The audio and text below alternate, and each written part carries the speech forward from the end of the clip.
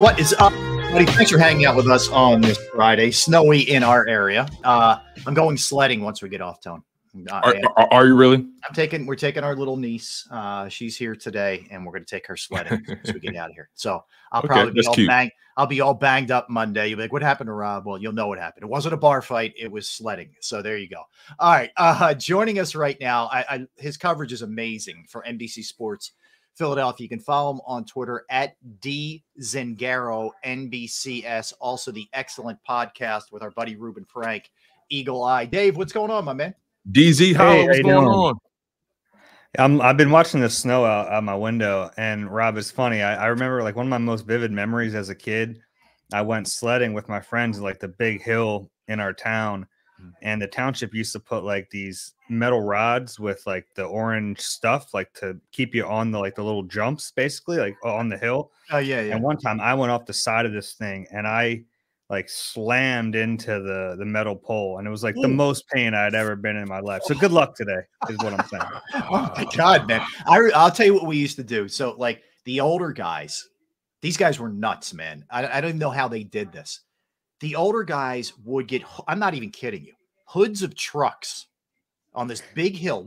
I lived like, if you walked like 15 minutes, you could get to a golf course, and the golf course had this big drop. So these dudes got the hood of a car, and they'd go down on the hood of a car. So they let us do it. And Dave, I had the same thing.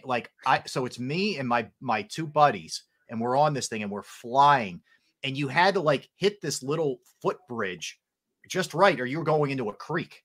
Okay. I'm not kidding you. So thank God we were careening right for the creek. My one buddy just grabbed me, and like, it was almost like one of those like movies where you jump out of a moving car. And we got off at the last second before that bad boy went into the creek. It could have been curtains. So I don't think I'd be sitting here having the pleasure of talking to you guys today. But anyway, all right, Dave, we just did a little role-playing exercise, Tone and I did, where we were sort of like Jeffrey Howie in the interview today with Nick. If you could ask Nick one question to start off with about the way the year went or anything specific, what would be your first question for him? Yeah, it's funny because I think like those answers are important. Like, how did you let this thing snowball to the point that it did? And like from that aspect of it, I think the important thing to ask is basically like, why didn't your culture prevent this? Like, it's one thing to get into scheme and play calling and all of this stuff, but the big reason you hire Nick Sirianni, look, I know he's an offensive coach and he takes pride in his offense, but one of the big reasons you hired him was because of his ability as a coach to connect with players, to get the most out of them. He believes that the more guys are connected, the harder they play for each other. Why did that culture not prevent this tailspin? And I know the culture alone can't do it, and there are other elements to it, but that's what I would want to know. And I don't know if there is an answer for that, but like if you're looking at the past season, that's the biggest question I have. Now, there are obviously schematic questions, but that's more about stuff going forward. And honestly, I think that stuff is more important when you're talking about like the past or the future. Unfortunately for Nick, like he's going to walk in there and say, I've taken you to 3 playoff appearances. We went to the Super Bowl, but you don't keep a coach because of what he's done. You keep a coach because of what you think he can do. And certainly like the resume aspect plays into that because he's proven he can be successful in this league. The question is, can he be successful with this franchise moving forward? Does he have a plan in place to make those things happen? And that's really what this meeting should be about. You know, Dave, thanks again for coming on. Jalen Hurts has been kind of getting a little bit of criticism because of his not so ringing endorsements of Nick Sirianni. He's kind of been very stoic, very Jalen Hurts about it, right? Do you believe Jalen Hurts believes that Nick Sirianni is the guy that can help him take his game to the next level? It's a fair question. I think with Jalen, we have to be very careful about reading too much into his answers in a public setting, just because he's pretty much guarded about everything. You know, it's not like this treatment has been reserved for Nick Sirianni in this moment. He's kind of taken that tack with everything since he's been in the league. I do agree with it on some level that, like, hey, man, if this is your coach, go back him up and say that publicly. But that we know that's not really Jalen's style. So I think there are questions as to whether or not Nick is going to be able to bring the most out of Jalen. What I will say is, like, he has, right? Whether it was a combination of Nick, Shane, Brian, that group got Jalen playing at an MVP level. Heck, he was an MVP front runner this season, and he wasn't even playing that well, but like he was at that level this season. So I think he's had the ability to help Jalen. I think Jalen's a much better player than when he got here. Is there a chance that Hurts is looking at this saying, I don't know if there's a chance that we're going to get to the next level with this guy? I think those questions might be in the back of his mind, but it's really hard to know. And I think it's like a dangerous game to read too much into what Jalen's saying. I think we can look at it at base level and say, well, this offense didn't get the most out of any of these players this year, right? I mean, this is an offense that is super talented. This is an offense that brought back 9 of 11 starters. This is an offense that had an MVP quarterback, 2 stud receivers, the best offensive line in football, a top 5 tight end, and a Pro Bowl running back, and they were barely a top 10 offense. Yeah. That's not good enough. Well, Dave, then I probably buried the lead here. Gut feeling. Do you think he's back? Do you think Nick survives this? My gut for a lot of this time has been no. Okay. But it's really like that. My gut has been no, because I look at it and I think offensively doesn't have the answers. He kind of doubled down. It really comes down to what he says in this meeting. And I don't know what he's going to say. I know Nick is a proud person. If I'm Nick, I walk in there and say, hey, the 2 coordinators that I brought with me helped us get to the Super Bowl. Let me hire my own guys now.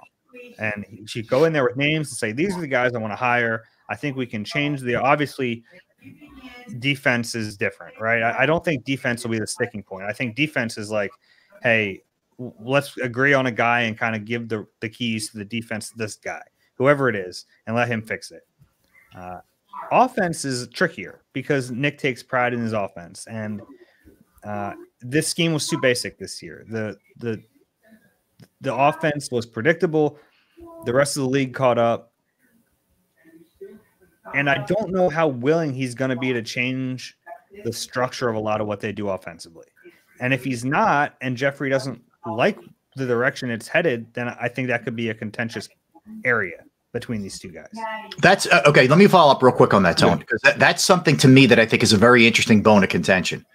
Because even if you believe Brian Johnson was just straight up calling the plays, we're led to believe that Nick is scheming this thing up. And the scheme, frankly, left a lot to be desired, in my opinion. Would he be willing to totally step back from that and just really be the ultimate CEO? Like, he's not even really get his hands all that dirty, although he has input. I get it. But whomever is calling the plays next year, whether it's a new offensive coordinator or Brian Johnson, Nick's not involved in this, at least the primary scheming. I don't know that, like, that's to me where it might be tough for him to extract himself from that too, Dave. Oh, what's he doing? Yeah, right. At that point, like, I think he has to be willing to change his offensive philosophy, right? Or at least incorporate a lot of elements that they weren't incorporating this year. You're right. I mean, and Brian Johnson got so much grief this year, but he's kind of handcuffed a little bit at times. I don't know how well he would do in a different scheme. And it is fair to say, well, Shane Steichen didn't seem to be handcuffed last year, right? But I did get the sense at times this year that Brian was trying to work with what he had, and it's a difficult situation to be an offensive play caller under an offensive head coach that's not calling the plays, because there were also moments too where, Nick's kind of dictating what types of plays they're going to run. And I think that makes it really tricky. If Nick is not involved in the offense, there's no reason to keep him here. There aren't coaches like that who are just not, very rarely. And I don't think like in-game management is the biggest part of being a head coach, but I don't think Nick has been particularly good at that either. And part of handing over the play calling was to free him up on game day to make all these really tough decisions. And I think he's been okay. Like I think there have been moments where, man, he's made some weird decisions, whether it's being not aggressive enough, whether it's kind of messing up time management things. Like those are, it's not like you don't fire a guy because of that, but when you're starting to like pile up the reasons, I think that goes on to that side of it, that he hasn't been great in game management situations. He'll have if he's here, he's going to have a role in the offense, a big role in the offense. It's just whether or not he's willing to kind of change some of his philosophies if he realizes that it was a problem, because he can't go in there and say, hey, we have a top 10 offense, because Jeffrey Lurie's been, why is it only a top 10 offense? You should be an elite offense. And it hasn't been a top 10 offense in Right. weeks. You're resting on the laurels of the first 10, 11 games. That's the other part. And I guess I'm sorry, Tone. You're fine. If you're taking all that away, like, it's like, what do you do? What are you really here for? Yeah, know, that's a good point, Rob. And and also Dave, it's interesting that you say, your gut's telling you he's not back. I was speaking to our guy John McMullen last night. He thinks he likely is to be back. So I'm curious to know, what's the temperature amongst you and your colleagues, right? I mean, this situation clearly has a lot of the city, a lot of the fan base, a lot of reporters split on how this thing may pan out. So amongst your colleagues, the people you've been around, these past several weeks, what do you think the temperature is amongst those guys when it comes to Nick Sirianni's future? Yeah, it's split, certainly. And like I say that's my gut, but it's like 55-45 thing. Like, I'm leaning that way. I don't think anyone who's around the team is really one side or the other heavily. And we were kind of taking a straw poll among ourselves, like walking. I was actually walking with John, I think, and he said, "What do you think?" And I went thumbs down, but he went thumbs up. But like, I think it is close, and it's really tough to know, because it's not just like I mentioned this. It's not just about what's happened. It's about the plan for what will happen. And we don't know what that plan is. You know what I mean? That's my major concern, Dave. That's my major concern. It's not about what has happened. Can they afford to go through another season with Nick and he still can't provide you with the answers? That scares me. Yeah, it's an interesting thing. And like, it's hard to not look back at 2020 and how the Eagles kind of screwed up the timing of that. Doug was coming back, and then wait a second, he's flying down to Florida to meet with Jeffrey. Oh, now he's not coming back. They're not seeing eye to eye. Doug wants Press Taylor and all that stuff. Doug's plan at that point was not good enough in Jeffrey's eyes for the coaching staff and the team going forward. I don't know where Nick is on that. I don't know if Nick's going to walk in there and pound the table and say, Brian Johnson's my guy.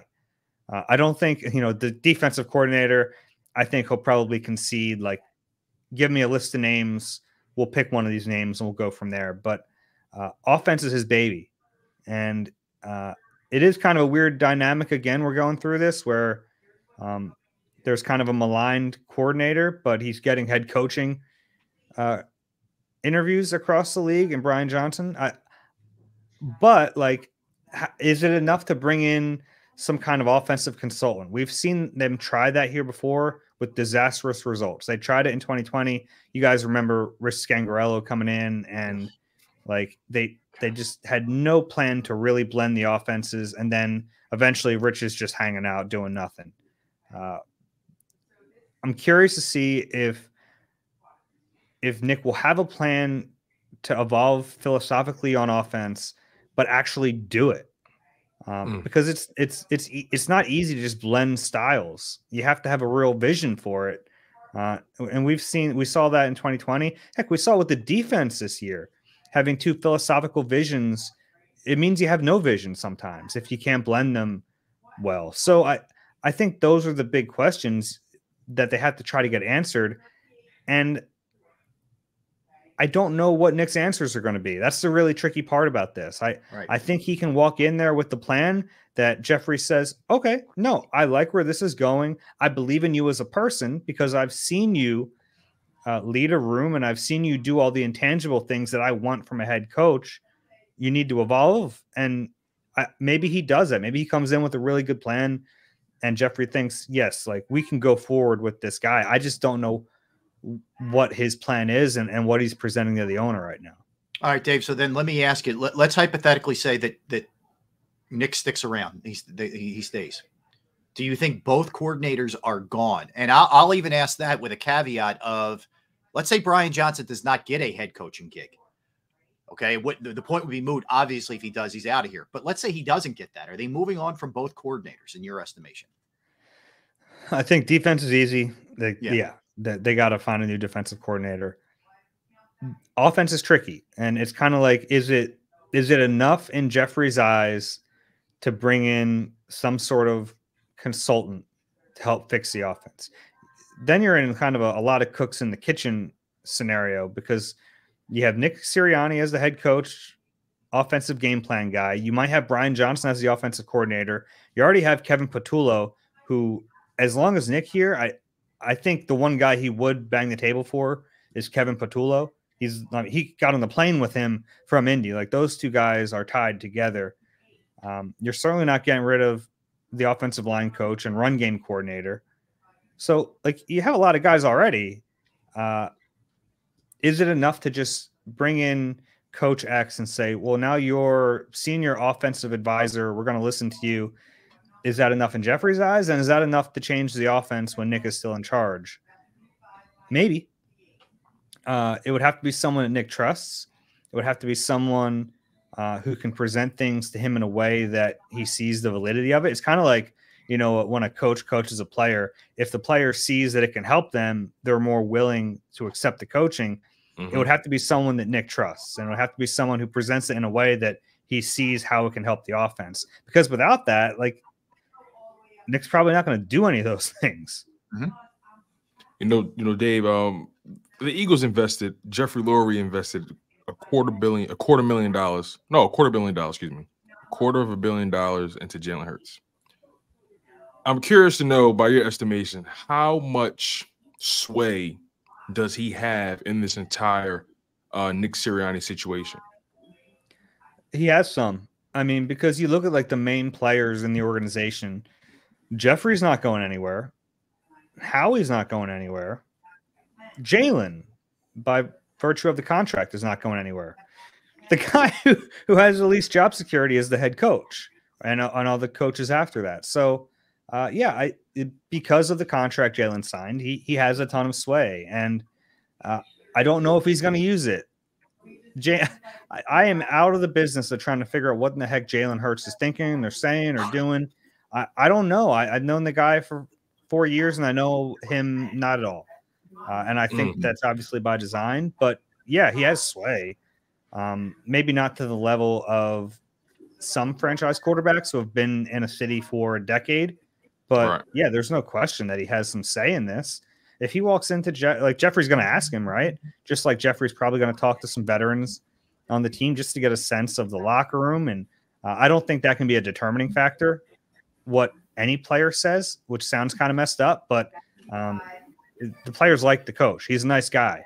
I think a lot of people in that building like Nick as a guy. And they don't want to see him get fired. But it's not about that. No one wanted to see Doug get fired.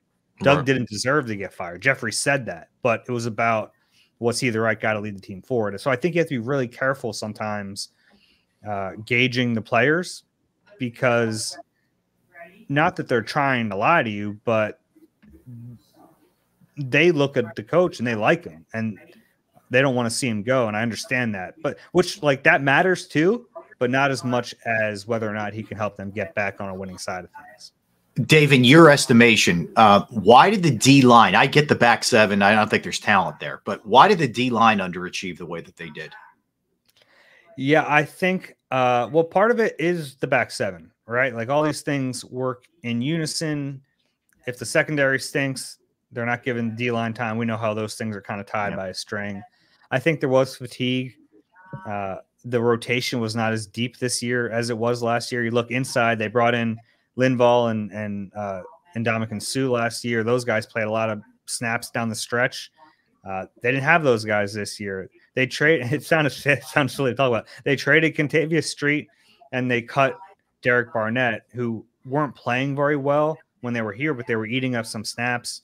Nolan Smith did not grow into the rotational player we expected as a rookie. So inside, you had Jordan Davis playing double the snaps he played last year, and he broke down at the end of the season. You had poor Fletcher Cox at 33 playing a million snaps. Jalen Carter at the end of a rookie season did hit a rookie wall. I don't think there's any question about that. Josh Sweat and Hassan Reddick played a ton. Josh Sweat played the most snaps of his career. Hassan Reddick played the most as a pure edge rusher in the league. I think those guys broke down. Yeah, I think the Nolan Smith thing to me was a big part of this. I expected him to be the third guy in the rotation. He wasn't. I mean, he barely played this year. And then you have Brandon Graham. Like, how much are you going to ask a 35-year-old Brandon Graham to play? I think the rotation was just worn thin, and I think they really it took a lot out of them playing that Buffalo game and then the 49ers and Cowboys games. I think that 3-game stretch just kind of wrecked them from a physical standpoint.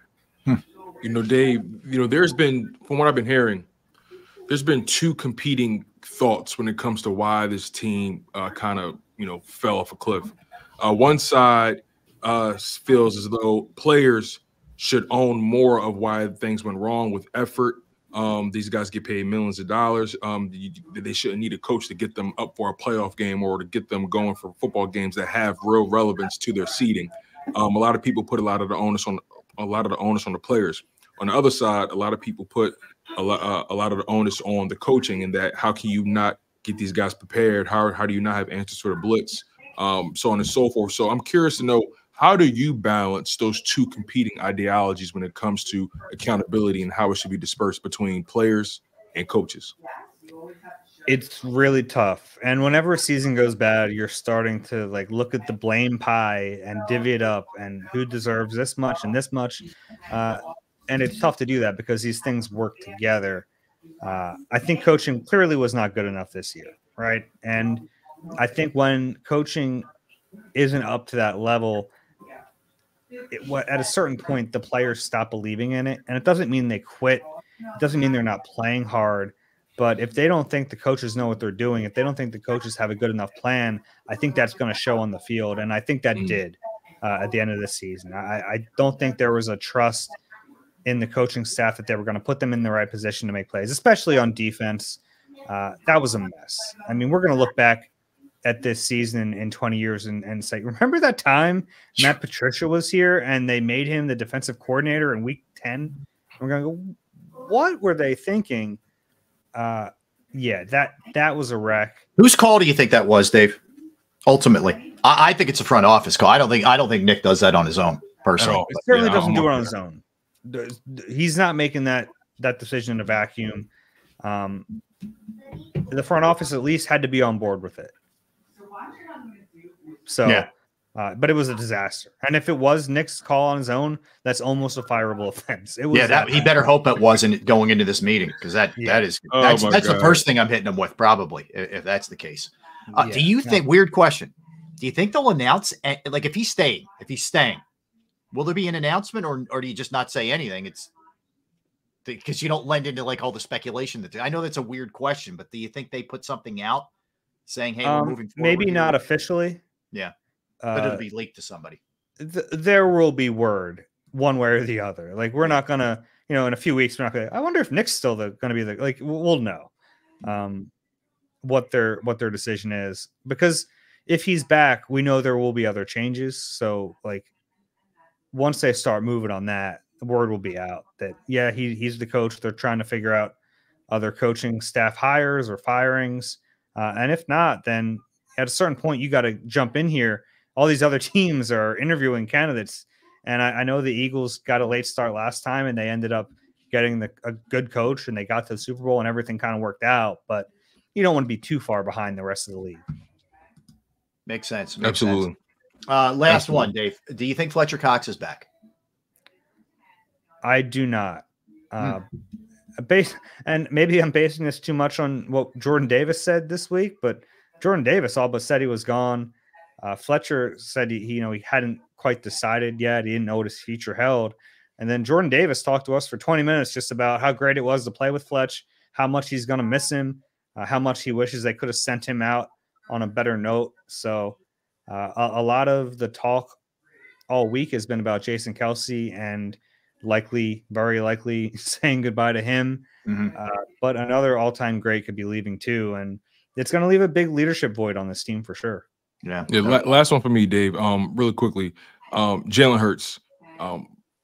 Last year we saw him take a big jump. This year he took a step back. Just based off everything you've seen every game in grave detail. I'm pretty sure you rewatched several of them. What do you think is the first course of action for Jalen Hurts this offseason? What do you think needs to be priority number one in the next stage in his development as getting better as the franchise quarterback for the Philadelphia Eagles? Yeah, that's a good question. I think a lot of it is just him and the coaching staff being on the same page. So, and I know that's something that he can't work on with a throwing mechanics coach. I think all that stuff is okay.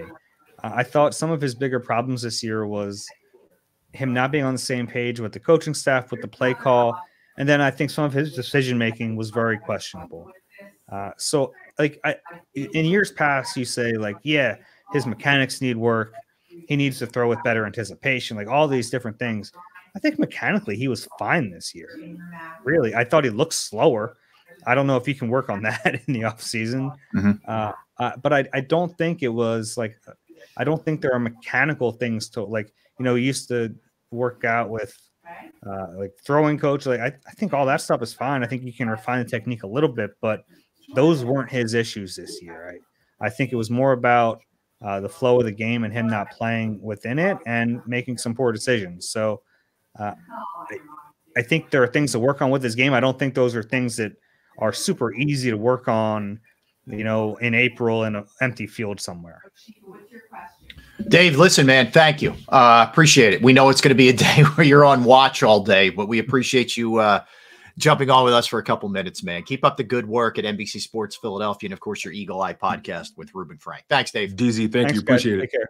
All right, Dave Zangaro, great work out of him. All right, let's get a timeout in here, Tone. We'll go through some of the things that Dave had to say. Definitely. And I also want to dive into the seasonal turning points. Things looked really good at 10-1. What happened? Was there a specific game or moment in a game that led them to what happened here? We'll do all of that when we come back. Don't go anywhere. He's Tone DeShields. I'm Rob Ellis. We're Sports Take. All right, let's talk about Jim Murray and Principal Financial Group, because finding that right person is everything. You work way too hard not to have your money invested the right way, okay? And I found the right person in Jim Murray and Principal Financial Group, whether it's retirement planning, 401k review, insurance review. You might have a small business and you need help with your employee benefits. That's another resource that Jim can assist you with. I've entrusted my IRA, my 401k rollovers with Jim, and I couldn't be any happier. You will be too. Give him a call, 610-996-4759.